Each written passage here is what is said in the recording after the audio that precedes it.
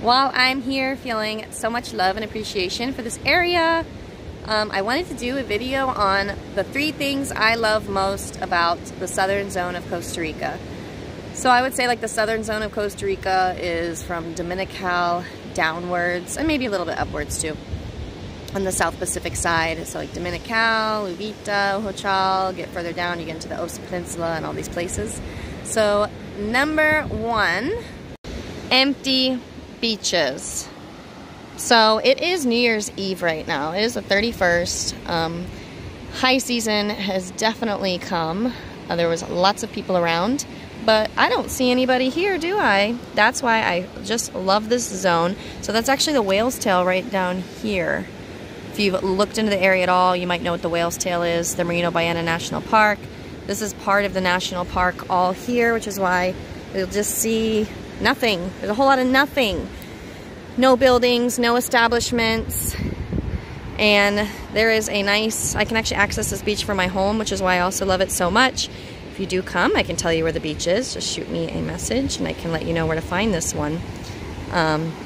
You of course just want to take your normal precautions coming to the beach if you're going to be here alone with valuables, normal stuff. So yes, beaches.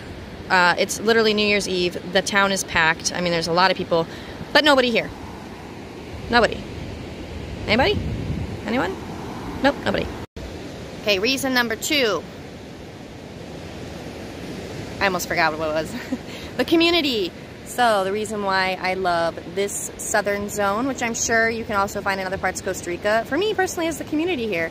I think it's a great community of Costa Ricans. I think it's a great community of other expats who live here. I feel like it's like we all know each other, we all take care of each other.